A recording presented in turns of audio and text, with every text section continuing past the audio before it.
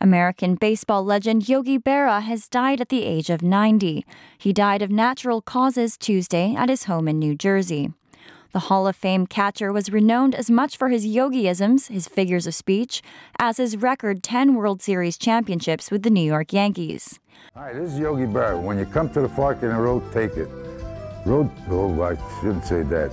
They think I make these things up, well, you know what I'm saying? I don't. It just comes out.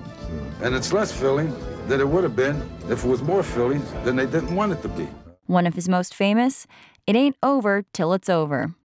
Yogi Berra played for the Yankees from 1949 to 1965, sharing the spotlight with teammates and fellow Hall of Famers Joe DiMaggio and Mickey Mantle. The three-time MVP played in more World Series games than any other Major League player. In 1956, he caught the only perfect game in World Series history. Photos of Berra leaping into the pitcher's arms are among baseball's most memorable images. Born Lawrence Peter Berra, he got his nickname while playing amateur baseball in St. Louis. His teammate at the time, another future MLB player, Jack McGuire, started calling him Yogi after the team had seen a movie with a yogi in it.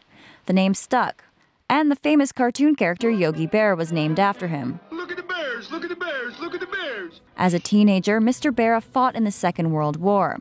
He was on a small attack boat launching rockets at the Germans during the Allied invasion of Normandy and was honored for his service last year in New Jersey. Mr. Berra married his wife Carmen in 1949. The couple had 3 sons, including Dale Berra, who played in the major leagues as an infielder. As president of Montclair State University and on behalf of the... In 1996, Mr. Berra was awarded an honorary doctorate from the State University in Montclair, New Jersey, where he and his family lived. The university also named its baseball stadium after him, and the adjoining Yogi Berra Museum opened in 1998.